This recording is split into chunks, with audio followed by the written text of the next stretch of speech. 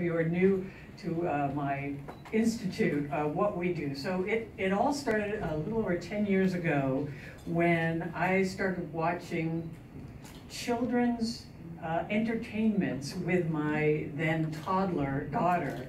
And, you know, I had been in movies that some parts that resonated with women, and I was very hyper aware of how women are portrayed in Hollywood, but I had no idea that there could possibly be any problem with what is made for kids.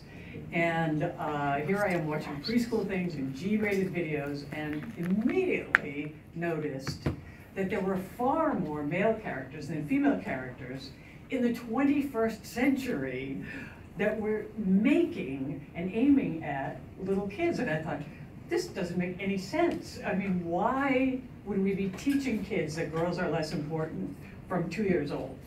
And isn't the problem of unconscious bias something we're all striving to fix? You know, we're all, how we're gonna get more women on boards and more female CEOs, how we're gonna get the first female president, we gotta get some progress here.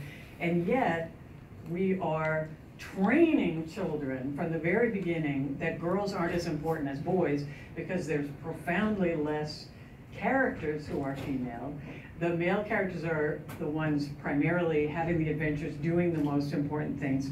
And women, who are 50% of the population, are not nearly represented as half of the population in the fiction that we're showing to kids, where it's made up, you can make it anything you want, and yet it's a very, very narrow and limited view of women and their value that we are showing to kids. So I didn't intend to make it my life's mission at the beginning. At first I just started mentioning it to people. I thought, well, look, I'm in the industry, I meet with people every week. I could just start talking about it. I mean, I'm curious what work people are doing on this and you know others' perceptions of it. So whenever I had a meeting of any kind, I would say, have you ever noticed how few female characters there are in movies made for kids?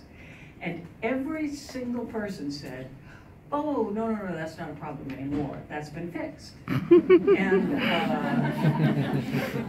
the thing is, though, they were very sincere about it. Nobody said, oh, that's not a problem, who cares?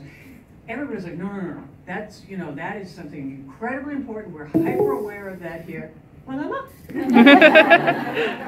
And we work on it all the time. This is, you know, we're passionate about that here.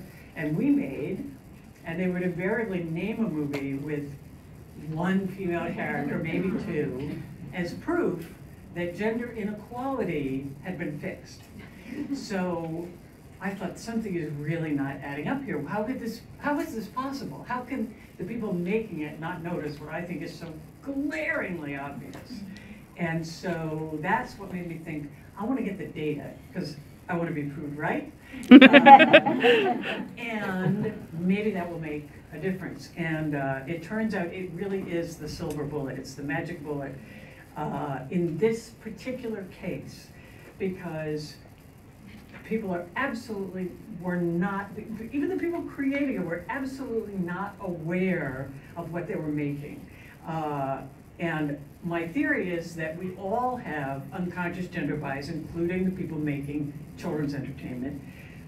It's traditionally been that way, that there's, you know,